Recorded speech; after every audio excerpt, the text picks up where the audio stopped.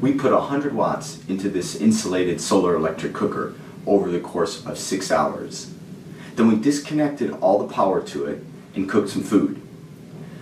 During those 6 hours, the energy was stored by melting a phase change material, allowing us to dump that energy into the food and cook it in a very short period of time while it wasn't connected to any external power.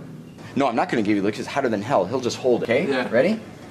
All right. So look, here you go. Yeah. In goes the food. I think it's hot. Yeah. Yeah. All right. Now you hold that. Hold it right there. And the chicken. So we put in 390 grams of vegetables and 550 grams of chicken. And then we seal it up and let it cook over 45 minutes. And chicken with the thermocouple. Okay, slide it back on. All right. All right.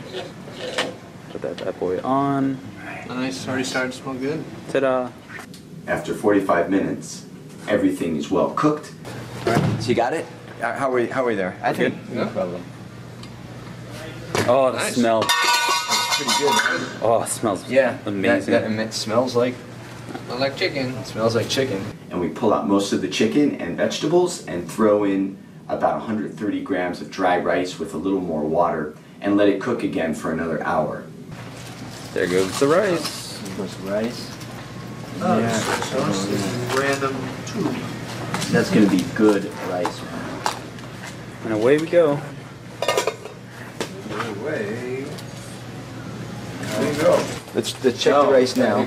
After that hour, the food is great and it's still boiling.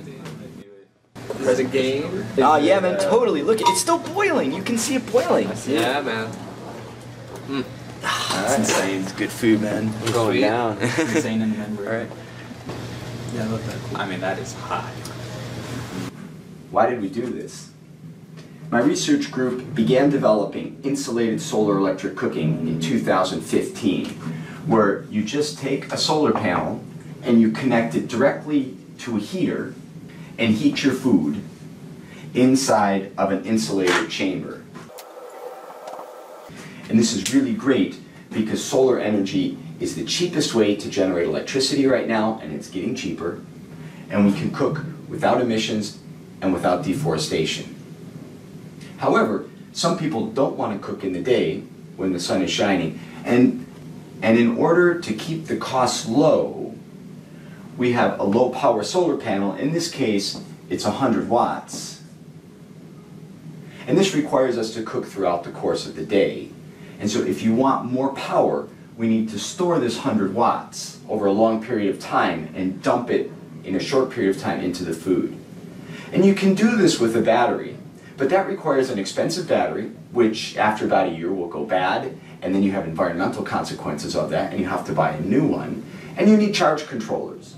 So instead, we take this heater and we put it in a pot inside of a pot. Here we have a phase change material that melts at about 120 degrees Celsius, and the heater is immersed in that. And so over the course of the day, the electrical energy melts this phase change material inside of a well-insulated chamber. And you can dump your food in at the end of the day when the sun goes down, and it will very quickly transfer that thermal energy to the food. So this phase change thermal storage allows the user to cook after dark and to cook with much greater power than is used to initially melt the phase change material. Additionally, these can be made locally in rural areas for less than $20 and last forever. Yeah, More I'm rice. sharing the Yeah, love. all right. Mix everything together. Awesome. Wow, that is warm. Yeah, 96. Hot. Is that hot? Yeah, Yeah. Let it cool down.